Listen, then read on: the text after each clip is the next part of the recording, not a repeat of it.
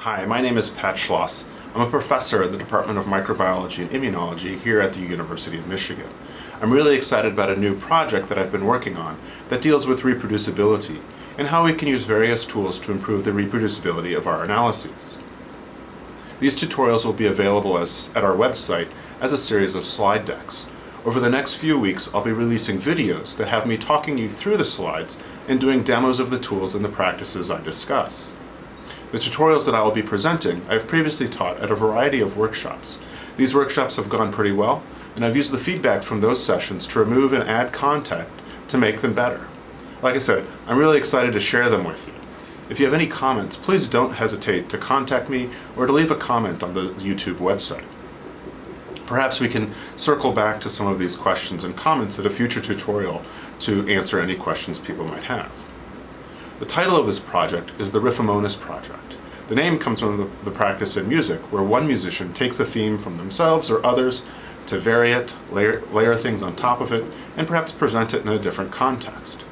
Similarly, I hope to show that one of the benefits of focusing on making your research more reproducible is that if others can reproduce your work, they will be able to use your methods on their data, or perhaps their methods on your data, to help move science forward. If you will, scientific riffing. My hope is that we can approach reproducibility from a positive perspective rather than as a negative perspective. Instead of seeing research as being in a state of crisis where it is perceived that people are doing garbage science, perhaps instead we could see reproducibility in a positive light. We can appreciate the effort that scientists go through to make their research more reproducible and fodder for our own scientific riffing. The concepts and tools that I'm going to be talking about are pretty general and can be used in a variety of types of data analysis. Because I'm a microbiologist who's interested in the role that bacteria play in shaping human health and disease, I'm going to use examples throughout the series that are taken from microbial ecology and the human microbiome literature in particular. But I'll also use a series of goofy examples, including folding paper airplanes, predicting people's age based on their names. There should be something here for everyone interested in making their data analyses more reproducible. Come along with me and let me show you the project's website, where you can find the slides that we'll be using in this series, and begin to introduce you to the content in the tutorial series that we'll be doing over the next few weeks. Wonderful. So the first part that I want to introduce you to about the Riffomonas project is our website. And so you can get to the Riffomonas website by going to riffomonas.org. Here will be a launch pad for disseminating different instructional materials, different bits of information about how we can improve the reproducibility of our research in microbiology and eventually perhaps other fields as well. If you look up here at the top navigation bar, click on training modules, you'll see currently there are two different training modules in here. The first is a module called Minimal R, and this is an R tutorial that I regularly teach from to help people to get up to speed with R, assuming that they know nothing as they start, but then also getting them going without overwhelming them with a lot of features and jargon off the bat, that it really is the minimal R, and that people find over the course of doing several of these modules within the minimal R series that very quickly they get up to speed on a diverse array of features within the R programming language. But what we're here to talk about is the reproducible research tutorial series. And as it says here in the intro, this is a series of tutorials on improving the reproducibility of data analysis for those doing microbial ecology research.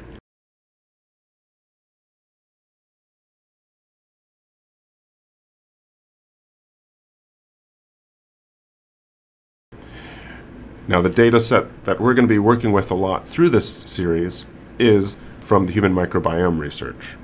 That's really not that relevant. What's important is that we're working with microbiome data, microbial ecology data, sequence data, any type of data, but data in particular that needs to be analyzed through a complex series of steps. And we're going to think about how can we make these analyses more reproducible. Again, because my group develops the Mother software package, we're going to be using Mother. It's not a requirement that you know Mother or R, but it would certainly help as you move through these tutorials. I'm not going to be teaching you R or Mother in this series of tutorials. Okay, but what we're going to learn are a series of practical tools, but also concepts in thinking about reproducibility and the factors that impede our ability to carry out reproducible research. And so we'll use tools like the bash command line, we'll use high-performance computing clusters, we'll talk about scripting languages like Mother and R. We'll use a tool called version control, specifically Git and GitHub. We'll talk about automation using a tool called Make, and a concept that has really been a big contributor to my research group, which is literate programming and using R Markdown. And so, again, these are things that my lab is using, that I created these tutorials initially to onboard people coming into my research group. And so now my goal is to give them to you, to help onboard you, so to speak, into the area of microbiome research and making it reproducible. Okay? And so before we launch into the initial tutorial, I want to call your attention down here to these dependencies, and that a big pain in making analyses reproducible is, what software are we using? Do we have the right versions of software? And we'll talk about all these things as we go along. But as we get into the computational aspects of this series, we will primarily be using Amazon Web Servers. The cost will be fairly minimal, but you might also want to try this on your local high-performance computing facility at your institution. Here at Michigan, we've got one called Flux. You might have one at your institution. Generally, at your home institution, they're a bit cheaper than they are on Amazon. Regardless, once you get there, you're going to need certain types of software. I mean, alternatively, you could also run it on your laptop without going to one of these clusters. But I think in the long run, it's going to be worth your effort to learn how to use these other computing resources like Amazon or your local computer cluster. And so if you're going to do it locally or on your local high-performance computer cluster, you're going to need tools like R, Make, Git, wget, and Atom or Nano installed. Okay? Part of my justification for using Amazon, for example, is that all these tools are generally already installed. And so if you're trying to kind of bring this up on your own laptop or your own computer, there's a bit of frustration in getting going there. Okay? So let's go ahead up here to the tutorials and let's click on this first link for the introduction. This is going to be the format of the slides I will be using in this tutorial. These are HTML-based slides, and if you want, you can go ahead and hit the F button, and that will give you a full screen. Also, as I say down here in the lower left corner, you can press the H key to open the Help menu to help you identify how to navigate around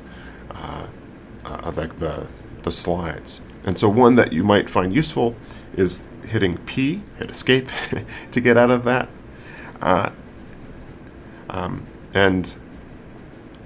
So by hitting P, it brings you to this presenter view. And so you might be familiar with this from, say, a tool like PowerPoint, where on the left side we have the slides I'm going to talk about, and on the right side are going to be the notes. And so if you want to follow along, you can see the notes that I'm using here. Okay, but I'm going to go out of the presenter view, and I'm going to go ahead and open this up. All right, so let's get going. So the goals of this introductory session is to be relatively light and to help orient you in where we're going to go. And so I'm going to summarize the motivations for this series. I'm going to help you to understand where the tutorial is going and what we're going to get out of it. And then I'm going to give you some preliminary readings. There's a number of them, 5 or 6 papers, but none of them are super long, and they're all meant to kind of provoke you into thinking about reproducibility and your own practices. And so I'd like you to read these before the next tutorial.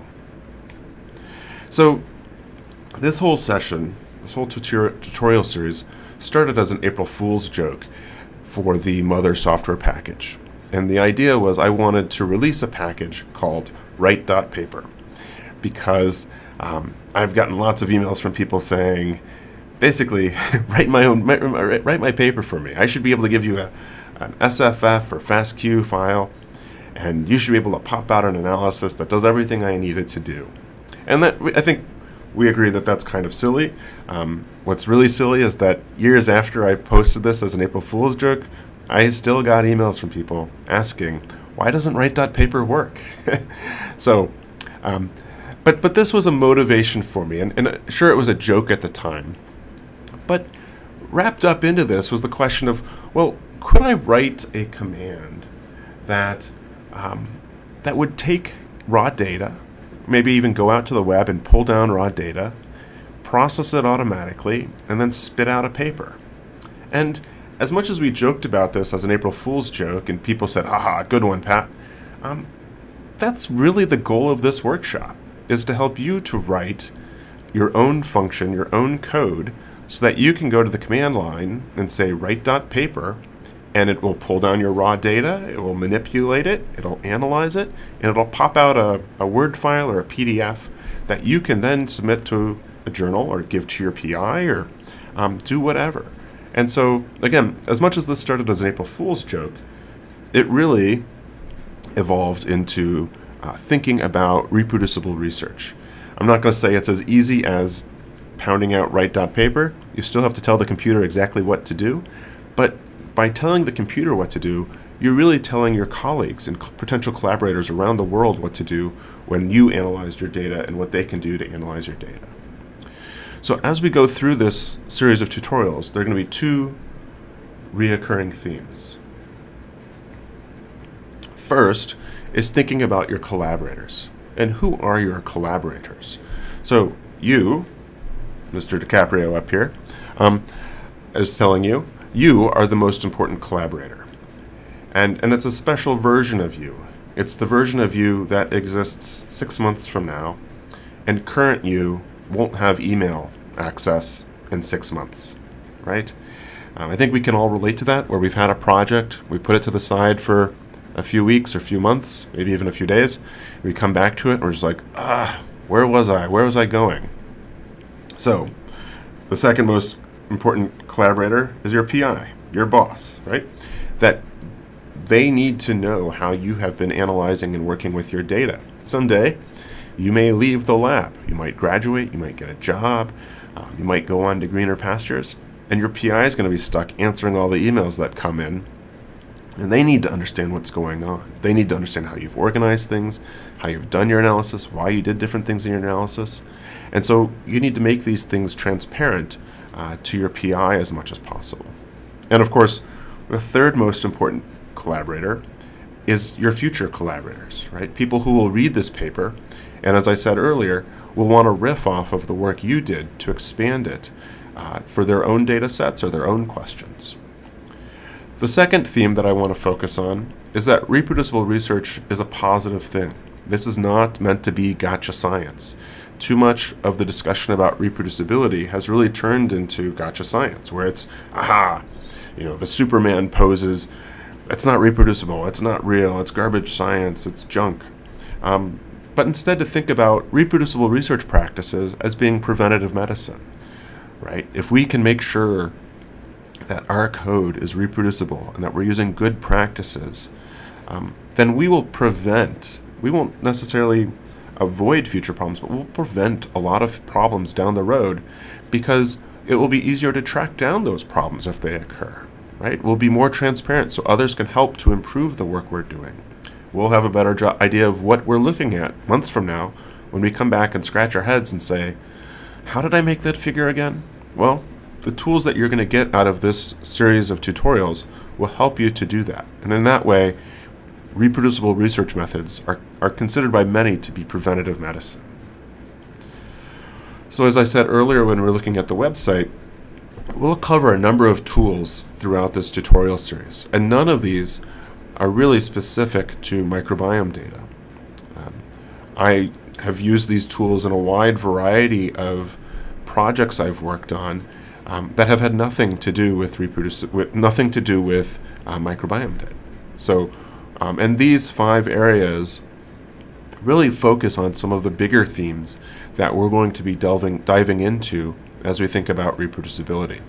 So the first is documentation, and we're going to use a few tools like Markdown, RMarkdown, R, Make, Git. Thinking about organization, that organization is very important because if you can't find something, then it's really hard to reproduce it. So we'll use tools like Bash. We'll talk about using high-performance computer clusters. We'll also talk about using Git version control as a tool for helping us with organization. We'll also talk about automation. I don't know about you, but whenever I get involved in manually curating steps, all sorts of weird things start happening that I perhaps can't reproduce. And so if we can automate things, then we can overcome a lot of these problems. And so to do that, we'll talk about using Bash, R, and Make. Transparency is also a big issue when it comes to thinking about reproducible research. That we need to be transparent with our external collaborators, with our PI, with ourself, with those out there in the world about how we did our work. And so tools like ORCID IDs, Figshare, other databases, using Git, GitHub, open source licensing are all going to be really important as we think about improving the transparency of our data analysis to hopefully make it more collaborative. And so that other final issue of collaboration is really critical because I don't want to just do research that begins and ends with me. I want it to have an impact on others, right? I want people to think of my results as something that they can build off of, but also all the hard work I went through to process my data, to analyze my data. I want that to be valuable to others as well, so that they can go off and take my tools that I've developed to analyze my data to analyze their data. There aren't many feelings better than getting an email from somebody out of the blue that say, "Hey, thanks for making your code available online. I've been struggling with this problem, and I see that you solved it or you found a way to deal with it. And so now I've used it in my code, and that's really helped me out." I mean, that's what science is all about, right? Taking work from other people, riffing on it, expanding it, to advance our knowledge of the world around us. Okay. So, as I mentioned earlier, we'll use a couple tools that we're not going to go super deep on. They're important for thinking about scripting and analyzing data, but I deal with teaching these tools in other places. And so I already talked about R and that we have a minimal R tutorial. That if you're not familiar with R, I'd really encourage you to go through those materials. You don't need to be an R expert to make it through this series of tutorials, but it'll certainly help. The second is Mother. So Mother is a software package that my lab has created and maintained for analyzing 16S RNA gene sequences. Again, it's not critical that you know Mother. We're going to do some copying and pasting with Mother commands from the Mother MySeq SOP. It might be worth your while to at least once go through that SOP documentation using the data that I provide in that tutorial. Okay, so again, it's useful to know R and Mother, but it's not critical. Okay. So, as I mentioned earlier, there's 5 papers that I'd like you to take a look at. They're not very long. They're typically maybe 2 or 3 pages long. And so the first is by Francis Collins and Tabak from NIH. Francis Collins is the director of NIH, and Tabak is his deputy. And it describes their plans to enhance reproducibility. Second is an editorial by Arturo Casadevall and others, which reports a framework for improving the quality of research in the biological sciences. This is an outgrowth of an American Academy for Microbiology report dealing with reproducibility in microbiology. And so it's a very relevant document for those of us in microbiology because this tells us what other microbiologists, generally senior microbiologists, are thinking about reproducibility in our field. Next is an editorial by Jacques Ravel and Eric Womack, published in Microbiome. It's published several years ago, titled All Hail Reproducibility in Microbiome Research. And here they lay out several papers that had recently been published that were making use reproducibility tools. And so it's a very useful paper for thinking again about people within our field and seeing how they're thinking about reproducibility. The fourth paper is more nuts and bolts and practical, paper by Noble, which is a quick guide to organizing computational biology projects. It's perhaps the most boring title ever. It sounds like the worst paper ever, but you read it and it's really rich and really gets you thinking about how we organize our projects. And these are concepts that we'll come back to later in the workshop. And finally, a paper that I think is just awesome for its humility is a paper by Garrido et al. Out of the Born Lab. Born is a leader in bioinformatics. He was, I think, some type of director at NIH. And so they published a paper looking at the tuberculosis drugome several years ago. And then Born issued a challenge and said, I'd love for people to come back and try to reproduce the work we did. And so this manuscript, Garrido et al., is a reporting of what happened when people went back and tried to reproduce their work. I think a lot of us cringe at the prospect of thinking of somebody coming back and reproducing our work. But again, tip my hat to Born and his colleagues for doing the experiment and seeing where the bottlenecks were. And so we'll come back and talk about all of these papers as we go through the future tutorials. And so it'd be great right now, before the next tutorial, to read these, to get a sense again of where we are in science in general and microbiology in particular. Okay, so here's some homework for you to think about, and I think these would be great discussion items for your next lab meeting, or if you're interested in the area of research ethics, or just your own research. These are questions that we all grapple with, I think. Is that what about your current data analysis pipelines makes you feel uncomfortable? Perhaps me talking here has maybe dusted off a few recesses of your memory that make you a little bit stressed out. Are there areas of how you do data analysis, the reproducibility of that data analysis, that make you a little bit nervous? So the second question then is, if you left your project for 6 months, how difficult would it be to restart? I have a lot of friends in ecology, and they commonly go off for field work for maybe months at a time, and they're in remote areas where they can't work on a computer, and they come back. How do they get going again? How difficult would that be for you? How difficult would it be for you if you go to a conference for a week and come back and need to get going again? Okay. And finally, how easily is your PI able to interact with your analysis? Are they truly a collaborator, or are they a receiver of the analysis and the text you give them? Is there an interaction, and is it possible for them to interact with you? And maybe you don't want them to, but still the question needs to be asked of how easily is your PI able to interact with your analysis? And there's no good or right answers to these questions. They're questions to motivate your thinking and get you to start to grapple with issues that we're going to be encountering as it comes to working with data and thinking about how we can make our data more reproducible and hopefully more robust. Well, thanks again for hanging out with me as I introduce the Riffomonas project and this reproducible research tutorial series. Like I said, it's a project I'm really excited to share with you and to be able to show you how my lab and I strive to make our data analyses more reproducible. It will seem like a lot of content over the next few weeks. What I want to impress upon you, however, is that it's important and okay to take incremental steps to making your work gradually more reproducible. I think it's unreasonable to expect you to incorporate everything we talk about over these next series of tutorials into your first project, or that you should somehow go back and retrofit current or previous projects. Instead, I'll be giving you tools that you can gradually bring to your projects to improve your overall practices over multiple projects. The next tutorial will define reproducibility and replicability and explore the factors that impede reproducibility and replicability of research. The content of the next tutorial won't be too technical. My goal is to ease us into the more sophisticated and technical aspects of how we make our research more reproducible.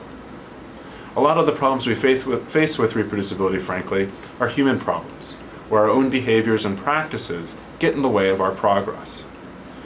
I think you and the rest of your lab, including your PI, will get a lot out of the next tutorial, even if they aren't actively doing data analysis. So long, and I hope you'll join me next time as we dive deeper into this series of tutorials on making our data analyses more reproducible.